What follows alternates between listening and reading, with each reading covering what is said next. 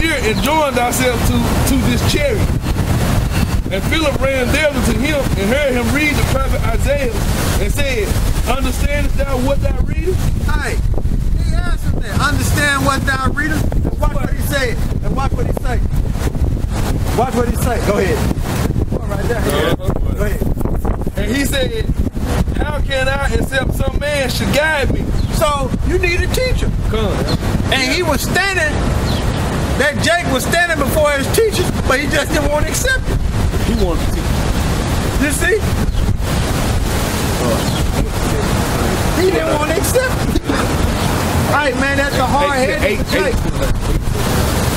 All right, and that's why we read that scripture in Matthew 18 and 3, right? You must become as a little child. Matter of fact, give me Isaiah 66 and 2.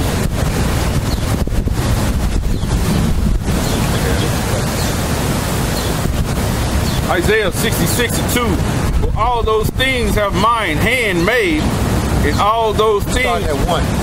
Salaki, 66 and 1. Thus said your Lord Yahweh, the heaven is my throne, and the earth is my footstool. Where is the house that ye built unto me? Question. And where is the place of my rest? Question. For all those things have my hand made, and all those things have been said Yahweh. But to this man I will look, even to him that is poor and of a contrite spirit, and trembleth at my word. Dude didn't trembling at the Heavenly Father's word. You see? He wasn't trembling. He wasn't in fear. Because if he knew the truth, then he would have been in fear right there. He would have known that we were the men of the Lord telling the truth. Okay? But he handcuffing his old lady, right? He said we out here defiling ourselves. He walked across the street. Hey, man. Dude bugged out, man. I got one right here. Hebrews 5 and 12. For the time ye ought to be teachers, you need that one teach you again. Because that's what he thought he was. That's why he wanted to take the platform like he gonna teach us, right? It says, it wasn't making no sense. Son, that ye need that one teach you again, which is the first principle of the oracles of the Most High, and are become such as have need of milk and not of strong meat. You tried to go into Revelation, that's strong meat. The eunuch, that was meat.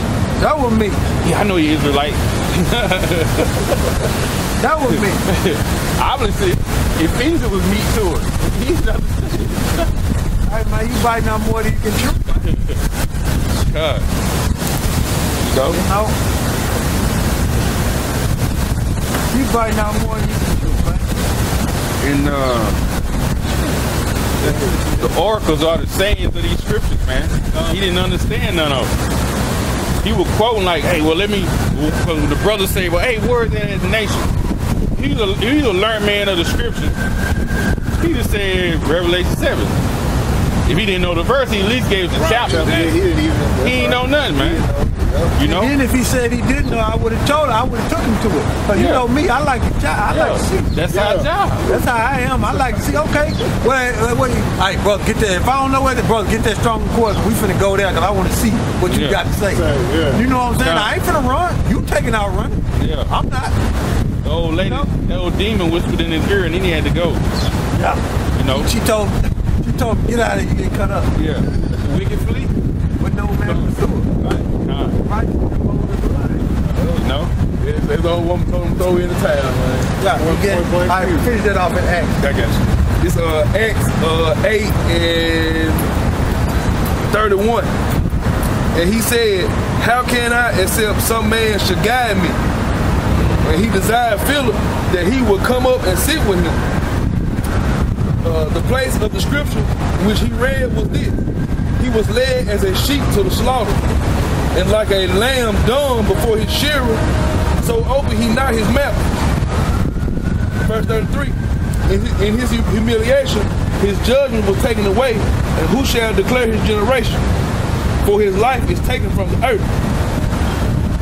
Verse 34, and the eunuch answered Philip and said, I pray thee, of whom speaketh the prophet this? Of himself or of some other man? So who's he talking about? Yahweh Shai. Okay? He's talking about Yahweh Shai, man. Then Philip opened his mouth and began at the same scripture and preached unto him Yahweh Shai. And as they went on their way, they came into a certain water, and the eunuch said, See, here is water. What doth hinder me to be baptized? And Philip said, If thou believest with all thine heart, thou mayest. He answered and said, I believe that Yahweh Shai is the Son of the Most High Yahweh. Right. He said he believed. Right. God. Verse 38. And he commanded the chariot to stand still. And they went both down into the water, both Philip and the eunuch, and he baptized him. And when they were come up out of the water, the Spirit of the Lord caught away Philip, that the eunuch saw him no more. And he went on his way rejoicing. But Philip was found at Azotus, and was passing through. He preached in all the cities till he came to Caesarea. He was a man of the Lord, man. He was a man of the Lord, man. And then there was an Israelite that he was talking to. Hey, man, the Heavenly Father's not going to give his gift to another nation, man. Put faith on another nation so he can believe on his son. How you going to break down John 6 and 44? How you going to break that down?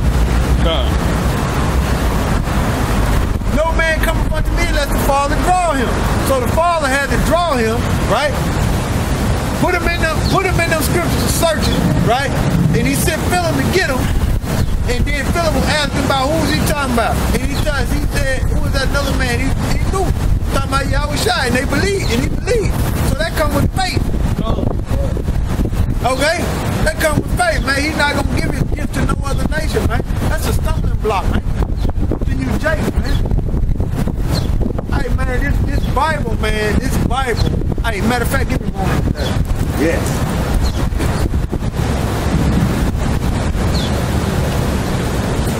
Romans 11.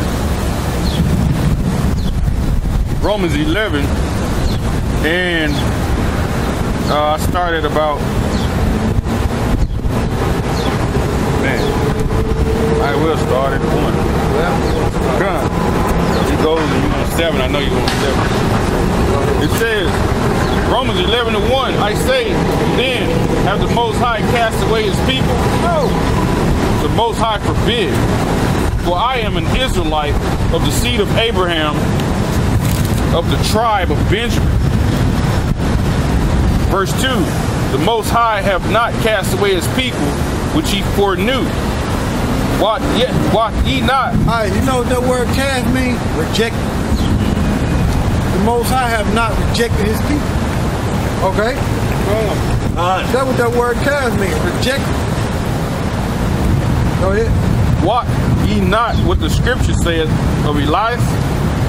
How he maketh intercession to the Most High against Israel, saying, Lord, Yahweh, they have killed thy prophets and digged down thine altars, and I am left alone, and they seek my life. Verse 4, but what saith the answer of the Most High unto him? Question, I have reserved to myself 7,000 men who have not bowed the knee to the image of Baal. Give me 1 Kings 19 and 18. Right? Now let's see. Let's see what that's talking about. First Kings. Let's see what that's talking about. 1 Kings 19 and 18. And it says, yet I had left me 7,000 in Israel, all the knees which have not bowed unto Baal. See there? And every that's why precept upon precept, line upon line. When you go there, who it say? Israel that have not bowed their knees. So that 7 is a completion. Because them slicksters, they'll read, they'll probably be saying, well, that's talking about anybody that believes. You see? You know what I'm saying? That's why the Bible says precept upon precept, line upon line, here a little and there a little. God. We showing you through the Spirit, man. Well, we at 1 Kings. I'm going to finish that. It says, Hey, it's a lot of heat in there. But I had like another line to go. It says, yet I have left me 7,000 in Israel, all the knees which have not bowed to Baal, and every mouth which have not kissed him. Before we get that one, hey, really jump to, watch this here, man. I'm finna show you something, man. Jump to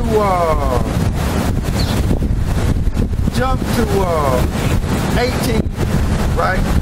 And read all the way down. Just start at 13 and read all the way down 18. 19. First King 18 and 13. 18 and 13. Right. God. It says, was it not told my Lord what I did when Jezebel slew the prophets of the Lord Yahweh? How I hid 100 men of the Lord Yahweh's prophets by 50 in a cave and fed them with bread and water? Question. And now thou sayest, go tell thy Lord, behold, Elijah is here, and he shall slay me. And Elijah said, as the Lord Yahweh of hosts liveth, behold, whom I stand, I will surely show myself unto him today. Verse 16. So Obadiah went to meet Ahab and told him, and Ahab went to meet Elijah. And it came to pass when Ahab saw Elijah, that Ahab said unto him, art thou he that troubled Israel? Question. And he answered, I have not troubled Israel, but thou in thy father's house, in that ye have forsaken the commandments of the Lord Yahweh, and thou hast followed Baal. So Baalim. Ahab and Jezebel were killing the prophets, the men of the Lord. Okay? Because they were bowing down to an idol. Okay? And have forsaken the Heavenly Father. Now watch this here. Jump down to 25. Verse 25, and Elijah said unto the prophet of Baal, choose you one bullock for yourself, and dress it first, for ye are many, and call on the name of your God, but put no fire under.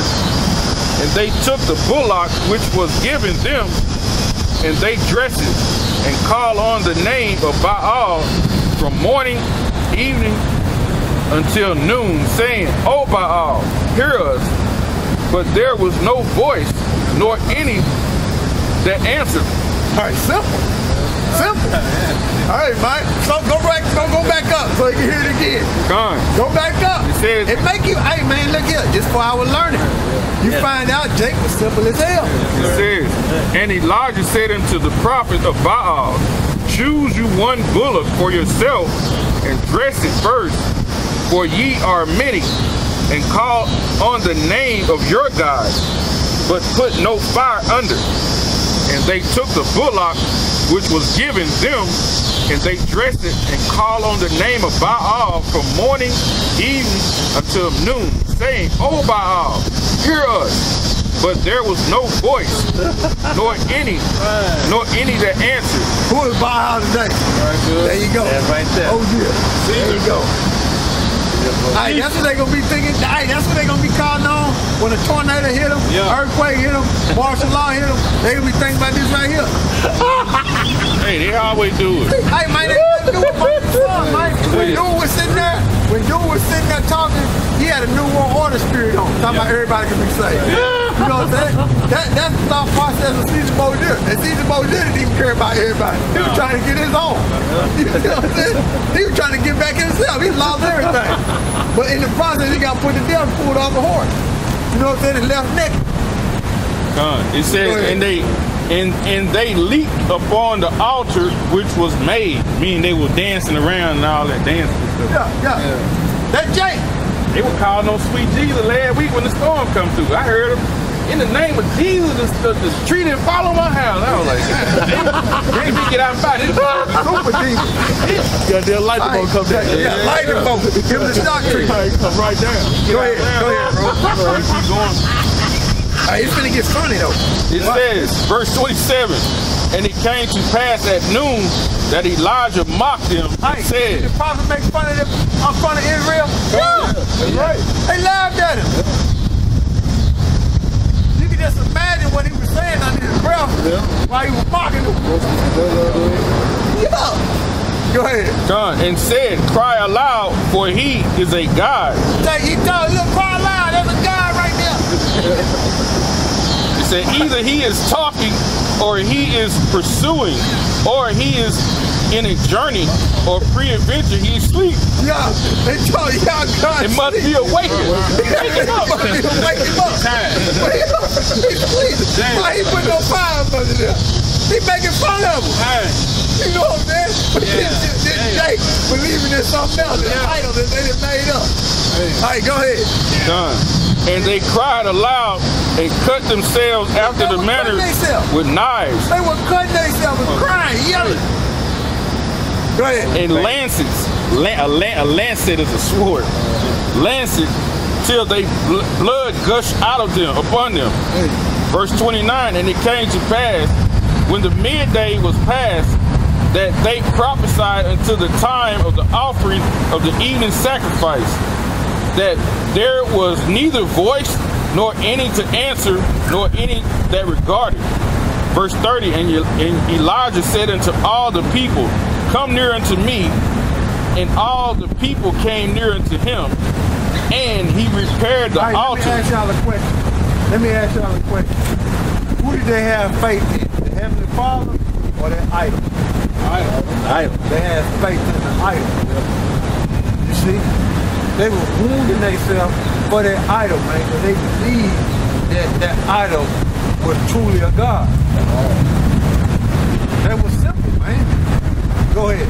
It says, and he repaired the altar of the Lord Yahweh that was broken down. But he said it. Jake don't do that in that coaching church. They be shaking and bouncing around and falling, busting their head all up against the altar. Yeah, be busting their head. He wake up and bleed. Everybody family. Yeah. They leave the church gassed open and everything. Yeah. Lead the church straight to the emergency room.